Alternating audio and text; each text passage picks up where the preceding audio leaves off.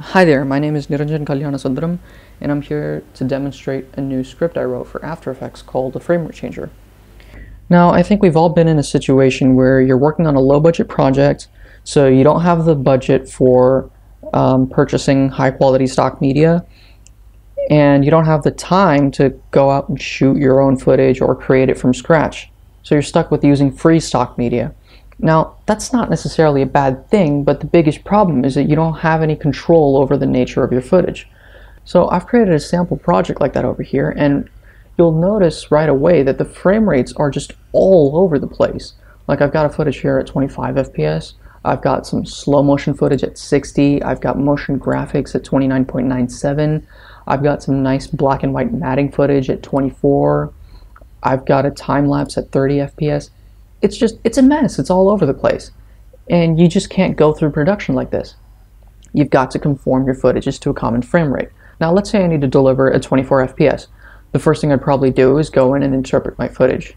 Main, conform to a frame rate, and I'm going to say 24.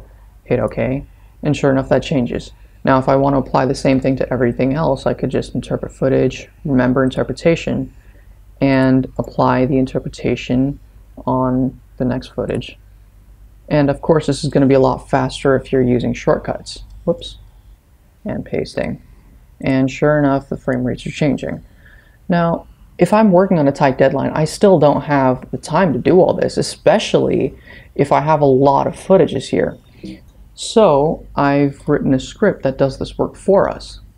I'm just gonna go up to my scripts and fire up the NKM Framerate Changer v1.1.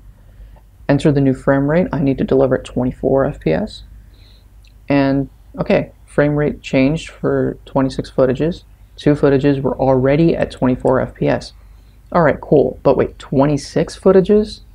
Well, it didn't just affect our input media.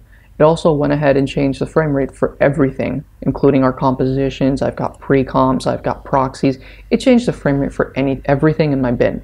Now, suppose I don't want to do that. You can go ahead and undo everything.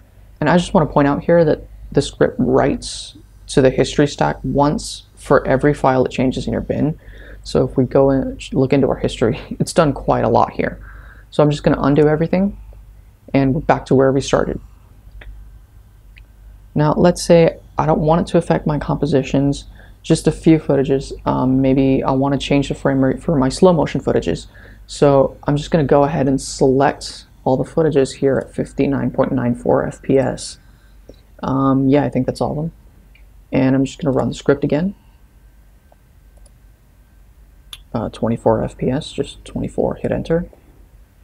Frame rate changed for 3 footages. And sure enough, those were the only 3 files that were affected. And that's it. The script is available for free download on GitHub and on my website, nkmultimedia.weebly.com. If you need any other tutorials or scripts, just let me know in the comments below. Once again, my name is Niranjan Kalyanasundram, and thank you for watching.